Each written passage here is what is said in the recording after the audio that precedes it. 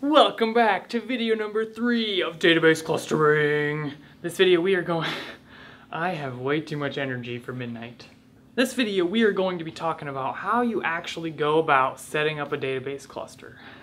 So I'm going to give you all the prerequisite knowledge except the stuff that's coming in the next video, which is going to be our last on chalkboard video. But this video is going to be good, so stick with it.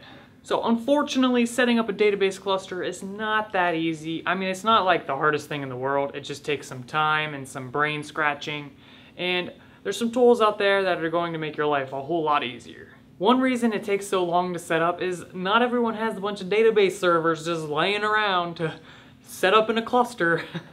So we gotta work around that, and we're actually going to be using virtual machines, and we're gonna be installing our nodes, and we're going to be connecting all those machines into this giant cluster. Because we're going to be using virtual machines, you guys don't gotta go buy a bunch of computers, and it's going to be completely free. Yeah, you're welcome. Let's first talk about our infrastructure. Infrastructure! We are going to have one node per computer, so we're just going to keep this simple. And in order for this to really work, we're going to need at least 2 nodes. We're also going to need another computer, or a virtual machine in this case, for our database management system. Consider this your control panel. The reason we are installing this database management system on a computer by itself is for this reason. If we draw out these 2 nodes, and let's say this is the control panel, and for some reason this database node has a problem and we lose access to it.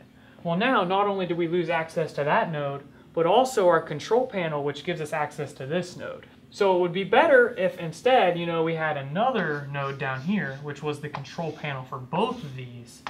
And that way, if this node goes down, well, now we still have access to this node and our control panel. So the software we are going to be using is Cluster Control. And this is going to automate a lot of the process for us. So actually setting up the cluster is pretty easy. It's more the infrastructure issue with having to set up virtual machines and all that stuff that's a little bit more complicated. But the bright side, it's a learning experience, right? So we're going to have essentially the database management system, or cluster control, on a computer by itself, and then we're going to have 2 nodes. Generally you'll have an odd number of nodes, but for simplicity I don't really feel like setting up 3, but 1 doesn't really make sense, so we're gonna go with 2. And these are actually going to be Linux virtual machines. And part of Linux is SSH, and this allows computers to talk with one another. We are going to be setting up SSH on these machines. That way cluster control can communicate with them. So I will go through how to set up all that with SSH so you guys don't have anything to worry about. I am sure you guys know my teaching style. I try to focus on the fundamentals so the information you learn transfers over to other technologies. So I'm going to try to make this series as general as possible.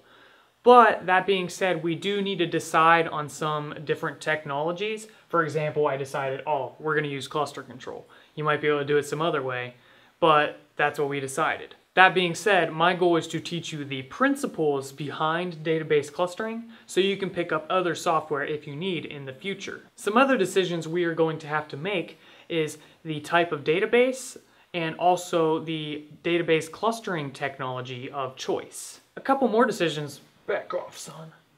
A couple more decisions we are going to have to make is the database of choice and also the database clustering technology of choice, which is not cluster control.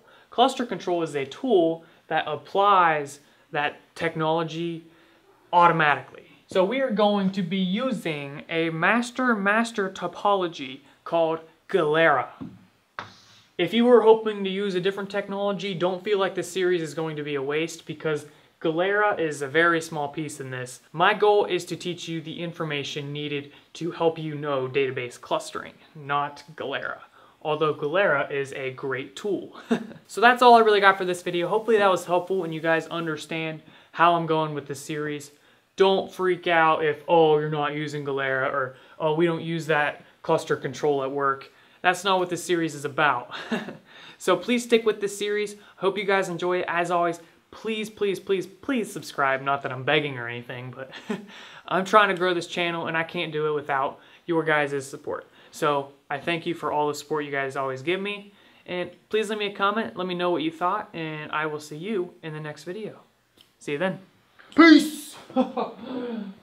Almost forgot.